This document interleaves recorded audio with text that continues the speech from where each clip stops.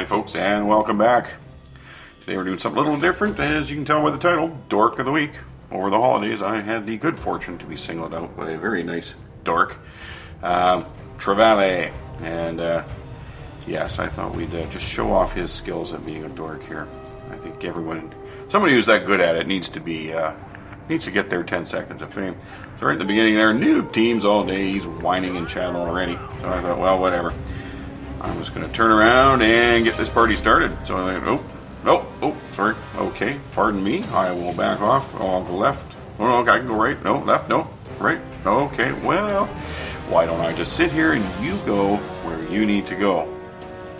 But he doesn't go anywhere. I thought, well, I'm just going to drive by him, clip him on the front, spin him, and keep going. But he makes the supreme effort to get in front of me again.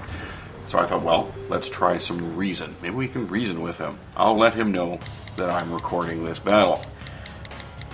This doesn't even faze this guy. He just laughs at me.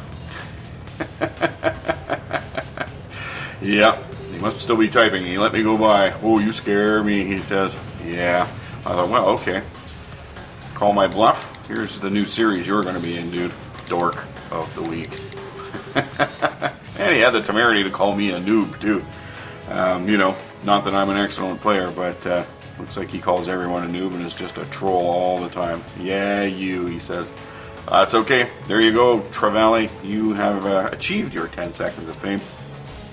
I know this dorking happens all the time, so if you guys got any clips recorded or you got some screenshots you want to send me, maybe we'll have a little fun exposing these guys for what they are. Alright guys, thanks very much for coming by and watching. I will catch you next time.